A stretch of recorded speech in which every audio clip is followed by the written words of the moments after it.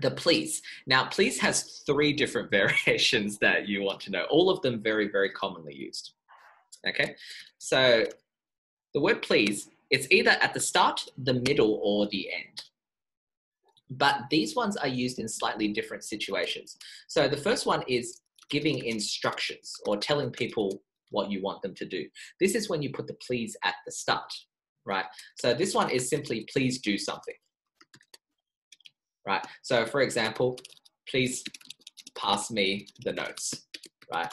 Or please sit down and be quiet, right? Or maybe please write your name on the exam paper. So these are examples of when you're telling somebody what to do. Traditionally, you would put the please at the beginning of the sentence, right?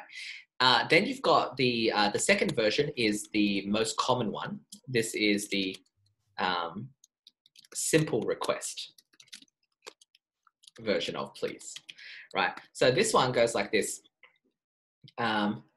This one, I would say most of the time is could or can you, right, do something, please.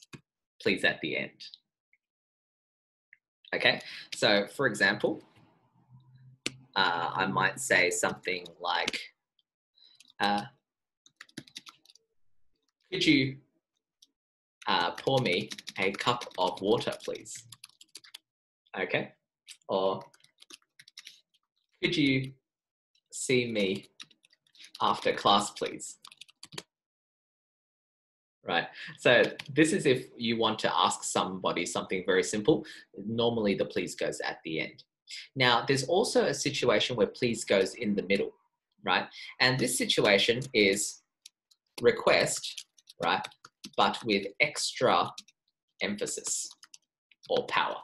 So if you put please in the middle of the sentence, it makes it sound a little bit stronger, a little bit more urgent. So in other words, we can have exactly the same sentences as before, but we just put the please in the center. And this one looks like this. Could or can you please do something? So if you put the please before the do something, it just makes it sound a little bit stronger, right? So in this case, same sentences, you would be, could you please pour me a cup of water? Right? Or could you please see me after class? Right? So just remember, if you want someone to do something for you a little bit quickly, or if you want to make it sound a bit more important, put the please before the do something. Okay.